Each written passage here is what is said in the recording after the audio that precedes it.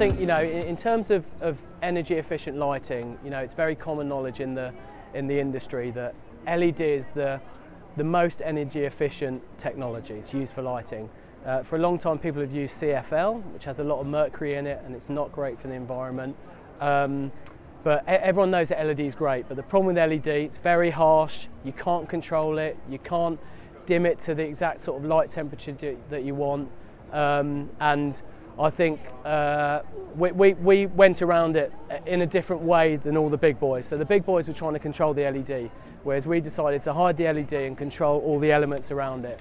So our bulb has a sort of a special light pipe in it, which basically makes an ambient light glow, and also chucks light down so you can light surfaces. And then we manipulated the colour of the glass bulb. So there's a gold, there's a smoked and there's a clear to manipulate the colour of the light quality. So you do get that warmth with the gold of a filament bulb, but then you also get a lovely dim, clean fashion look with the smoked colour bulb. So yeah, it was just that's it really. I mean, you know, we do a whole range of products, right? So we do custom motorbikes from £25,000 to whiskey bars, to furniture handles, to light pendants. This bulb we really wanted to be mass market. So with this bulb, we want to convince people to change their light bulbs at home for these light bulbs. So the most important thing is it looks great. Second most important thing is it doesn't cost too much. So this bulb now retails for £39.99 in English pounds, including VAT. Our plan is to get that round about £35, and the bulb lasts 10 times longer than a usual traditional bulb. So when you sort of do the maths and sum it up, it's great for your pocket, and also it's saving the environment. And I think the most important thing for us with this bulb is that we wanted to make a very unique light quality that was better than its predecessors. So a light quality that's better than filament bulbs or incandescent bulbs, that's different and unique.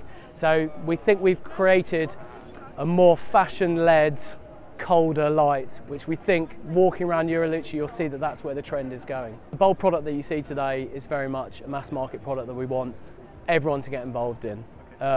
We're also working on, it's a patented bulb, so all the technology on the resin light pipe and the actual LED is patented, and we're now working on variations of the bulb. So we're doing very long ones, we're changing the colour of the glass, we're making very limited edition black versions. So there's going to be a whole range of products that use this technology, which is great for the environment, but in different exciting ways. And I suppose for the immediate future of this bulb is that we've launched now in Europe, and we're planning a launch into the States in the end of the year.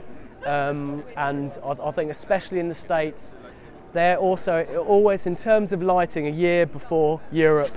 You know, so you have all the great Brooklyn guys. So they're a year before Europe.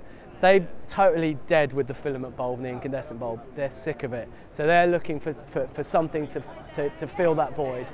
So we're really trying to make a US version as quickly as possible to get into that market. But yeah, so that's it. Okay. So I feel here at Buster & Punch, I think that we see ourselves slightly different than all the other interior brands, because we focus more on being a lifestyle brand that's based on a fashion model. So we try and involve all of our friends in the fashion industry, the motorbike building industry, the music industry, the tattoo industry, and we rely on all these designers to help us to design our products.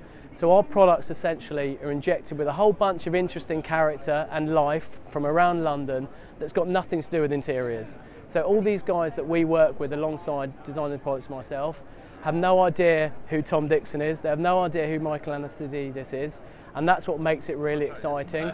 And you know, we launch light switches alongside whiskey bars and custom motorbikes alongside LED light bulbs, and I think that's our main goal is to try and get a big portion of the public that have never thought about interiors starting to think about interiors in a more fashiony way that's a bit more exciting. So we use a lot of videos, and we collaborate with a lot of musicians on our videos, and we just try and make it more exciting for everyone. That's it, yeah.